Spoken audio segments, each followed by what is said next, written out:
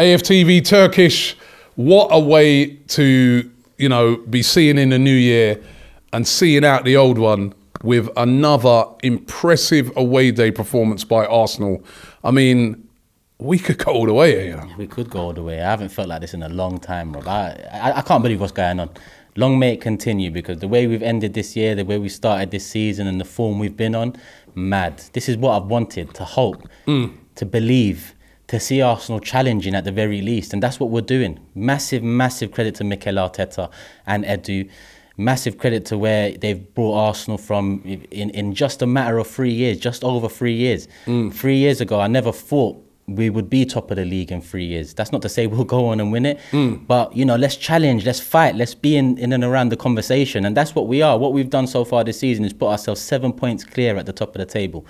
We've taken advantage of Manchester City's hiccup earlier today, like we did just before the World Cup break when they lost to Brentford. You know, this is a team that's got a newfound mentality, a newfound belief and hope, not just the fan base. We can see it in the players, you know, and the manager did tell us, you know, believe, be patient, trust the process. And this is, I guess, what he meant. He said the project will go bang. It sure is going bang right now, Rob. Yeah, and it is going bang. And then that was, you know, to go to Brighton, a place, number one, traditionally, we've not done well there, right? That's number one. Number two, they're a good side. You know, and remember what they did to Chelsea at home this season. They won last week as well. They went to Southampton away, won 3-1 there. They're a very, very good side. We're under pressure, because even though those teams have dropped points, the pressure's on us now. Right, what are you going to do? We answered every question today.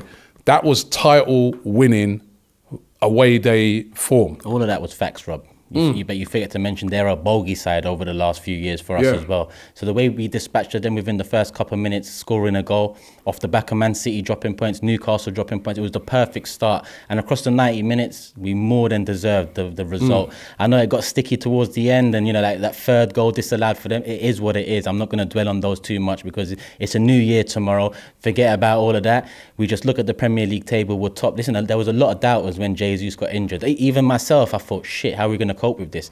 Because I didn't really believe too much that Eddie could replace Jesus and what he brings. He's not necessarily replacing him in what he brings, but what he's doing, he's scoring. 2 games, 2 goals. Over those 2 games, we've scored 7 goals. So we haven't really felt Jesus' loss yet. And I say yet because we're heading into a run of fixtures against the teams well, not in and around us, just below us. You know, Newcastle, Tottenham, and Man United below them. We need to get the job done against these lot as well. We know what Tottenham have done away from home, us being away from home against them over the years. Let's change that around. It's time to turn that narrative around now as well. Rob, 7 points clear. Our goal difference is up there. It's not like our goal difference is plus 11 and you know, Man City's is plus 27. We're just 1 off their goal difference. You know, it's mad. Odegaard, class again today. Class again. Everyone gave him man of the match but me. I gave it to Martinelli because he got a goal and an assist in the second half. The first goal for Saka came from his shot. But it could have been Odegaard, it could have been Saka. For me, it could have been Thomas Partey. Thomas Partey this season's been immense as well. Xhaka, immense. Saka, Martinelli, Eddie Nketiah gets another goal. Saliba, okay, we won't talk too much about him today. But as a young defender, these are the moments you learn off. Gabriel had a few mistakes earlier in the season. It didn't cost us points. Maybe the Man United game we look at, cool. But generally, his mistakes didn't cost us points. Same with Saliba's over the last couple of games. His mistakes haven't cost us points. And that's the most important thing, because now, you know, you can learn off that.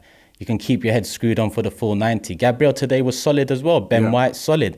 Zinchenko, we saw what happened when he came off. Excellent. It kind of changed the shape of things. So we've got a very, very good unit now. I'm not just going to say a starting 11. We've got a good unit, because even coming off the bench, Tomiyasu and Kieran Tierney, like I mentioned on the watch-along, in years gone by, that would have been Bellerin and Kolasinac coming off the bench. How far we've come in those few years, Robbie. Yep. Long may it continue, man. We're going in now. Tomorrow is 2023. In 4.5 months' time, yeah? 4.5, not even, I wouldn't even class it as 5 months, because the season sort of finishes midway through May, doesn't it? Or the 3rd week in May. Yeah.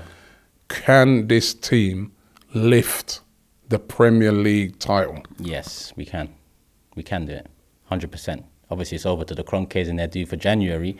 But even from what we have, you know, the players that we've had so far, they've given us the belief. They've given us the hope. We're just looking at January to complement what they've done. And I believe Arteta deserves that. I believe the players deserve that. And I believe the fans deserve that. Don't just look at us being top of the league, Kroenke, and think, maybe we don't need to do nothing. No.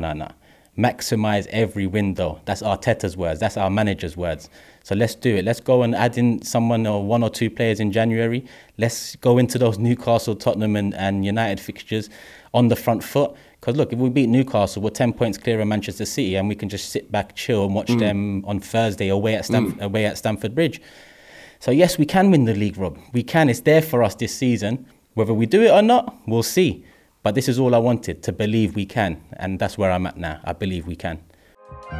Shop for AFTV merch at shop.aftv.co.uk. Subscribe to us on YouTube.